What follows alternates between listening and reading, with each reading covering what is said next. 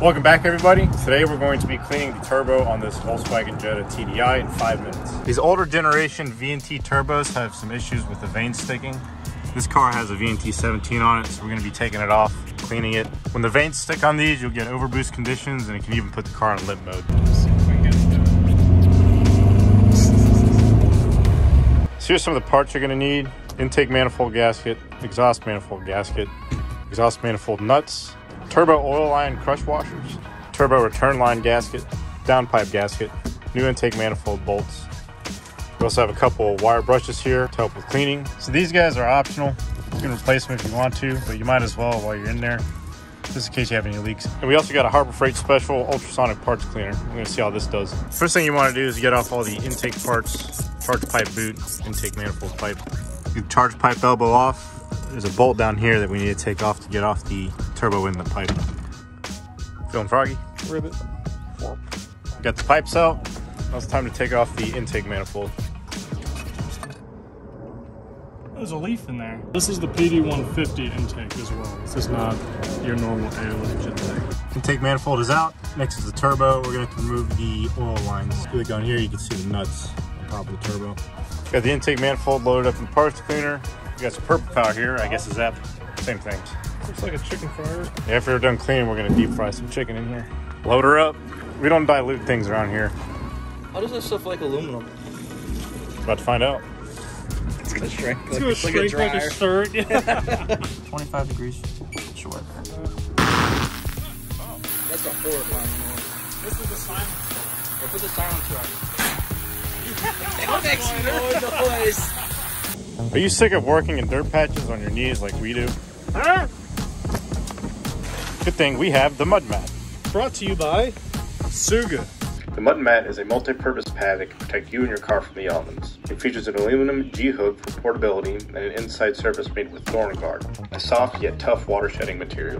The outer layer is made of a tough vinyl material that provides a barrier between you and rocky, rough, or wet surfaces. There are multiple colors available as well. As you can see here, we have a blue and a camo version. The mud mat can also be used to cover the seats in your car if you're coated in dirt, grease, or other substances. Additionally, you can use it to protect the interior of your car from dirty parts when transporting. The mud mat is also designed and built right here in North Carolina. If you happen to be watching this video within the first 30 days of posting, be sure to use our discount code GHG15 with the link in the description below for 15% off your order. If you're as unlucky as we are, you're going to have to cut off one of the downpipe studs.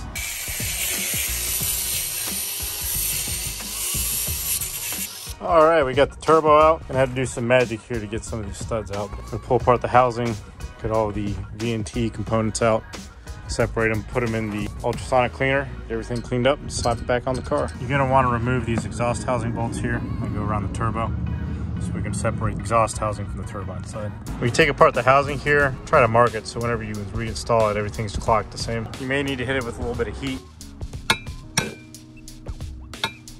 All right, so we got the two housings separated here. It's not terrible, but it definitely needs to be cleaned out. Take these little hold down pins out. Clean your unison ring. We got these 3 Torx here. This should come out and show all the fingers. We clean off this side with a wire brush. Looks like the ultrasonic cleaner did pretty well here. I'm gonna start reinstalling into the turbo. There's a ring right here. You gotta make sure all these holes line up into the casting. Go ahead and put these little standoffs back in. They kind of move around, so what we're probably gonna do is put this back in here, line everything up, and we'll get the unison ring back in.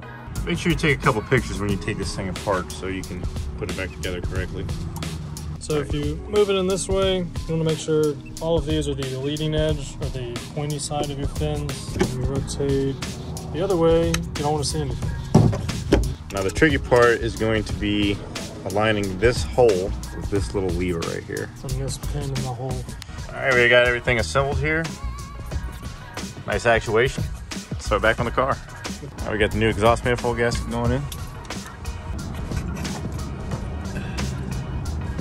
All right, so once you get these nuts on here, you're gonna torque these to 18 foot-pounds. Make sure you put these nuts back on, then you include the spacer. We're slapping on the intake manifold and the rest of the intake components. All right, now we got everything back together, charge piping, turbo inlet piping. We go ahead and get this thing started up and see how it runs. Gonna do a little second gear pull here and see how the boost pressure is.